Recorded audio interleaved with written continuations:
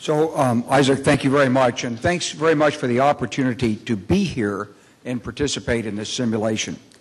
I found this to be a very, very useful, interesting, and informative presentation. And obviously it's a critical time for Israel, given all that's going on in the world, and also an important time in the long history of U.S.-Israeli relations. So I'm not representing the United States in any official sense. I don't have any instructions from the White House. Nobody told me to bring a message to the Prime Minister. It's just, I'm just here as a retired general officer and someone who knows the American defense establishment and a little about cybersecurity to give you an American perspective in the game. I've been to Israel many times. I came here the first time in 1976 when I was a major and I was working in the White House. I was back in '88. I saw General Tal in 1988 or '89, and we looked at tank design, and we've looked at the strategic situation many times. I worked with Israel when I was in the Joint Staff, and as the NATO commander and U.S. European commander, I actually brought a couple of Patriot missile batteries here in the fall of 1998 before the United States executed a strike on Iraq. So I've got a long familiarity. I've got a lot of Israeli friends and business associates. And my father was Jewish, so this is a country that's near and dear to my heart. So with that, then let me just say that here's the things that I took out of this. First of all, you saw the scenario.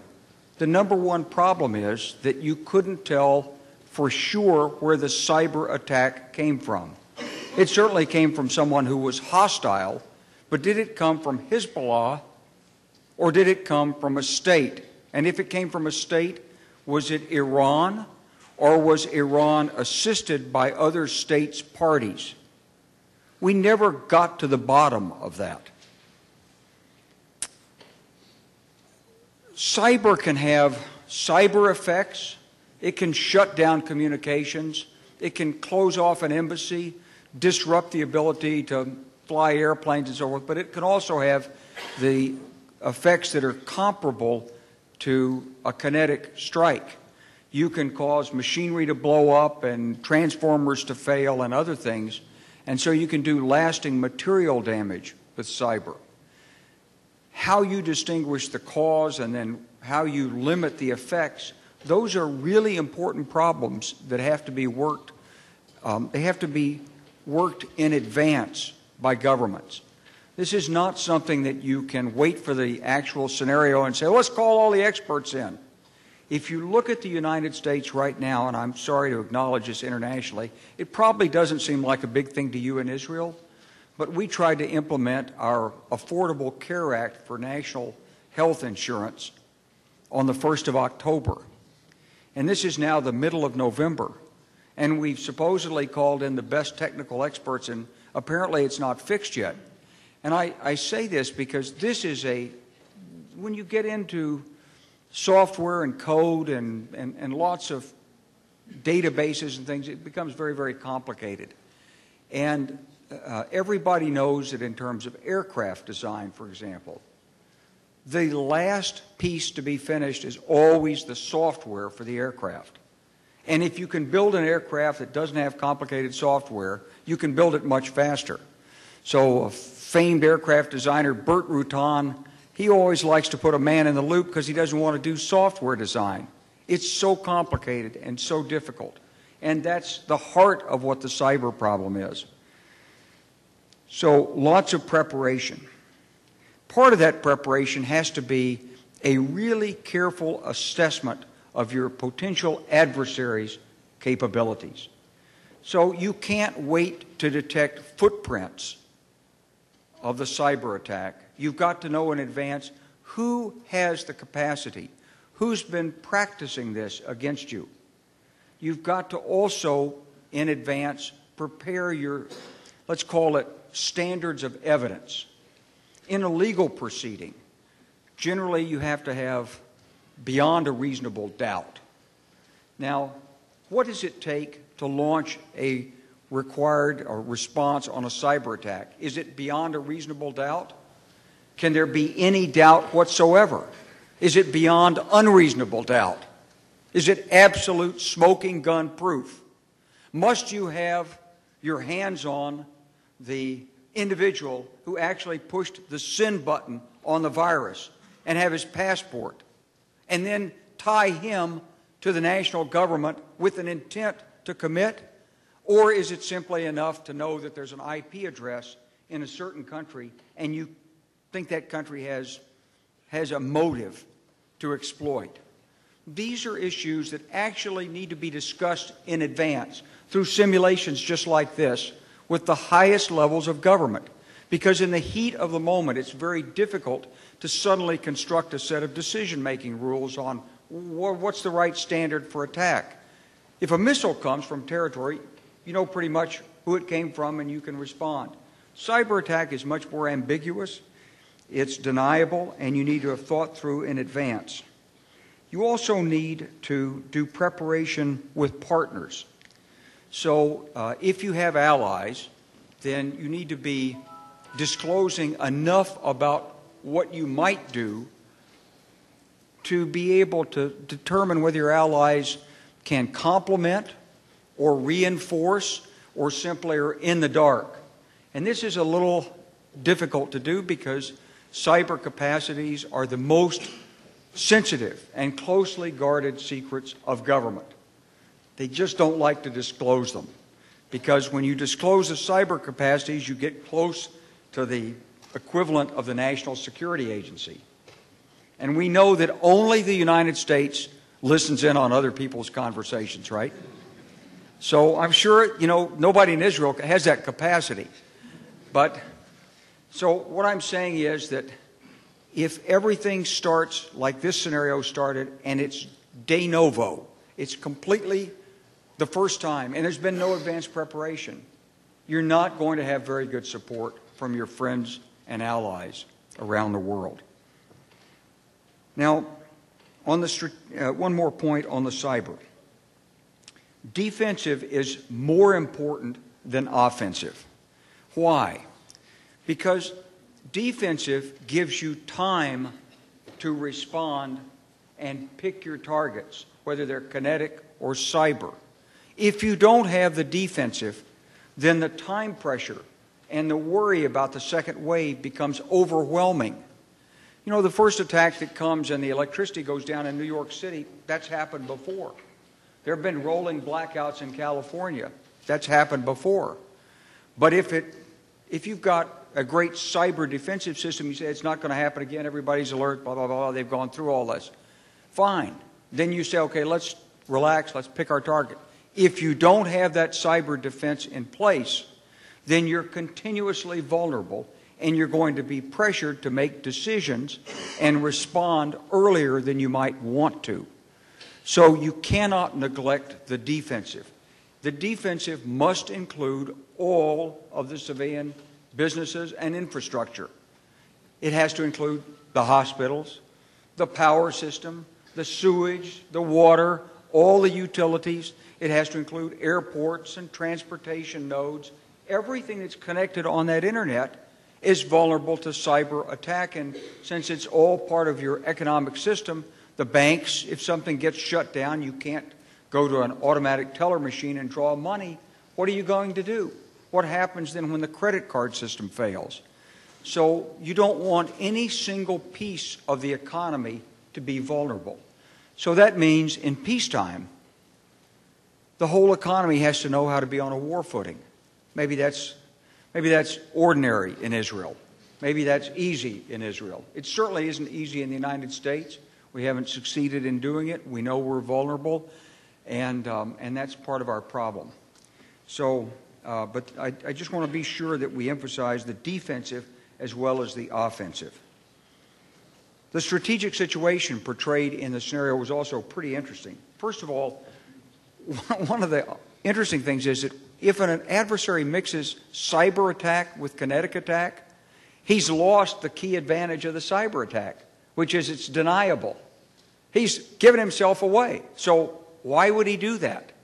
He might think it would reinforce the power of the attack, but in fact he loses his greatest single advantage. So the greater threat is a deniable cyber attack that's not keyed to any kinetic attack. In fact, it's not even seen as an attack. It looks like a systemic failure within a country. That's the greatest threat. So the more it's tied to a hypothetical predicted strategic situation, the easier it is to work against it. The Mideast is changing. In 1991, Undersecretary of Defense Paul Wolfowitz was in his office one afternoon in May, and I was a one-star general commanding the National Training Center out in the Mojave Desert in California, and I happened to be in the Pentagon, and I went to see Undersecretary Wolfowitz. Our troops were coming back from the Gulf War. For the United States, it had been a magnificent victory. There was talk that there was going to be a heroes parade for General Schwarzkopf down Constitution Avenue.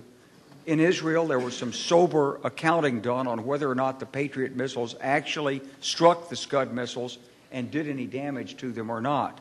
And Israel wasn't in the celebratory mood that Washington was in, but Washington was. It was 3 o'clock in the afternoon in May, and I went in to see Undersecretary Wolfowitz just to say hello. And I said, Mr. Secretary, you must be proud of the work that the American forces did in the Gulf War.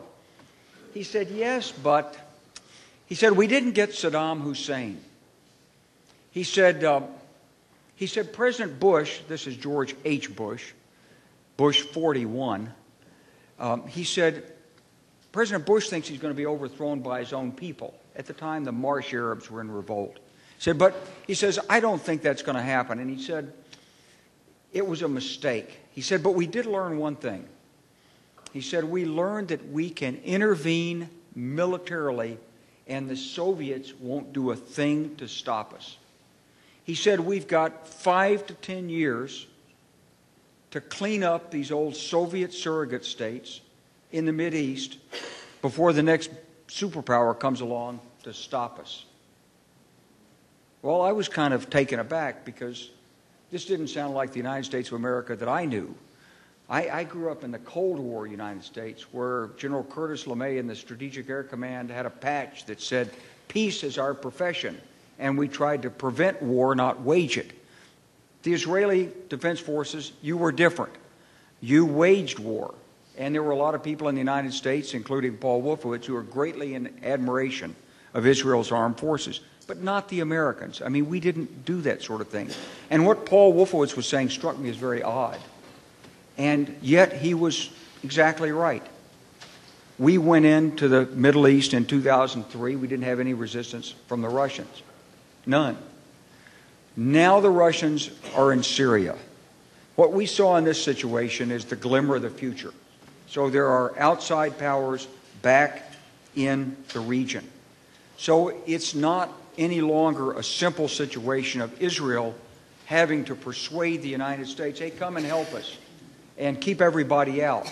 And the United States simply saying, hey, yeah, leave our friends the Israelis alone. Let them do what they have to do. Now it's a little more complicated because we have major powers in here who also have interests, who also may have capacities to affect us. This brings me to my third point on the strategic situation. There is an arms race underway in the Mideast. It's been underway for a long, long time. In the 1940s and 50s, Israel, as you know better than I, got by on unsophisticated, old military hardware with outstanding leadership and technical skills. So your pilots could fly old A-4 Skyhawks and beat the best stuff that the Russians had given to the other side. When I was here in 1976, General Benny Pellet said to me at an air base, sitting at lunch, he said, when we get the F-15 and F-16, he said, we will rule the Eastern Mediterranean. And he wasn't kidding. And in 1982, Israel proved it, and you defeated the best of Soviet technology. That really banished the Russian influence in the region. But they haven't stopped developing their technology. The SA-300 or 400, which is the export version of this, is in play in the region. Is it actually here? Are advanced components of it in Syria? Has any part of it been deployed to Iran? What is its capacity? We actually haven't seen it in action. But we know it's a very complicated, very modern radar, electronically steered beam. We know it handles multiple targets. We know the missiles are much faster and more energetic than any existing Russian missiles, more maneuverable. It has an anti-ballistic missile capacity that's at least as good as what we believe the Patriots have. And that's coupled with another Russian system, which we do believe is in Syria, which NATO has called the SS-26 missile, which is a hypersonic, non-ballistic, 150-mile or kilometer range surface-to-surface missile that could strike at Patriot batteries, and because it's non-ballistic, it doesn't meet the computational norms of most anti-aircraft or anti-ballistic missile systems because it has to be met by a steerable warhead which can predict its terminal guidance. So it's a pretty challenging technical problem. So there's an arms race going on. And we haven't won that arms race yet. I say we. The United States hasn't deployed against it, and Israel, in this respect, is both its own defense developer, but also using U.S. capacities. So you haven't beaten it either. Until that's beaten, there will remain a strategic arms race question mark. Finally, Hezbollah versus the Iranian nuclear capacity. One of the odd things that the scenario showed was that although it was an excellent learning scenario, one of the things I learned about it was that for Iran, it'd be very, very odd for them to start something with Hezbollah right now when they're trying to jigger approval for their nuclear program, because they want the two in conjunction. And here they've laid it out in a way that this scenario actually provided the opportunity for a decapitating strike on Hezbollah before the Iranians could do anything. So, interesting strategic situation. The United States remains a staunch, firm, unshakable supporter of Israel. We played this in the scenario, but it's true in real life. We're bound together by not only the most solemn pledges of top leadership, but also by culture, affinity, commitment, and just America's love for Israel. So that's not going to change, and don't ever think it will. It's there, it's real, but we have to handle ourselves the right way so that we can bring the peace and stability and economic growth in this region that we all strive for. And in conclusion, I'd just like to thank my team here, the ambassador and the others who were with me and helped me represent the American perspective. Great learning experience for us, and thank you very much for giving me this opportunity. Thank you.